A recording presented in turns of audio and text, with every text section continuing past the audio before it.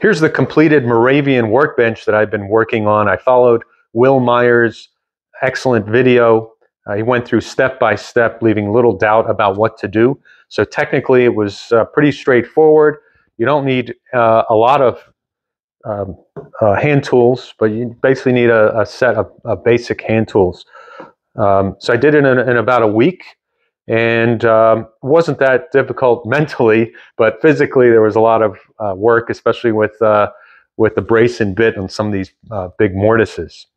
So we have the top here, which is a glue laminated southern yellow pine. I went with the softer wood, one, because it's inexpensive, and two, because it absorbs impact a little better.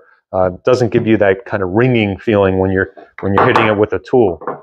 We got the blacksmith vise, which is not standard on a workbench, but with my golf club making, this would have been the standard type of vise that club makers use. And I think they used it for a couple of reasons. Number one, the vise sits well above the bench top, so the club maker won't be bending over as much. And for example, I have a line here. It's hard to see that line if the workpiece is lower. So it helps to see that without crouching over. The other thing is, you'll notice when the jaw opens, it angles this way. And that angle combined with the bevel here ends up getting the jaw out of the way. So you can really angle that, that rasp and not worry about hitting it. The downside is if you do hit it, you might get damage to your rasp. So that's vise number one, which wasn't typical. And this is a typical one here. This is a leg vise. This is what you would use for woodworking. Have that top even with the top of the workbench. And I built this, showed a video on Instagram, how I inset the little nut here, which has a very irregular shape. I was thinking of just simply putting it on the back, but I would have lost 3 inches of width in my vise.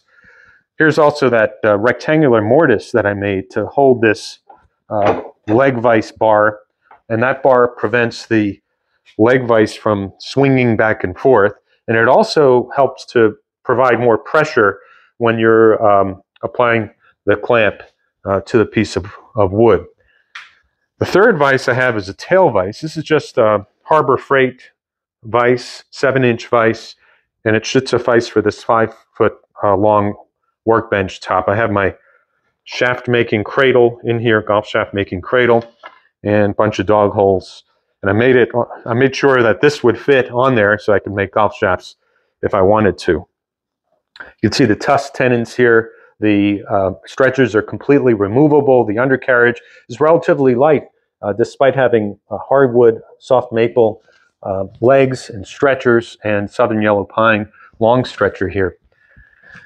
The tool tray in the back is very simple. I left the ends open on purpose so that I could just dump the dust out of there.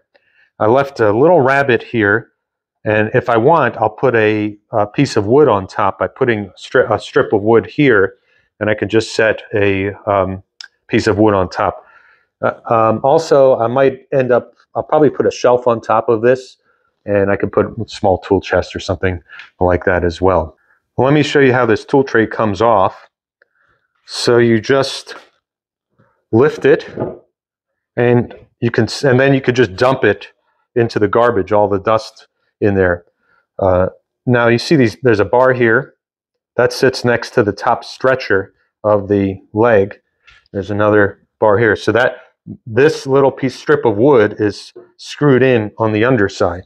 So if you look on the underside, we have the maple leg that's protruding out from the stretcher. So that allows that bar to rest in place, and I can't pull the tray out.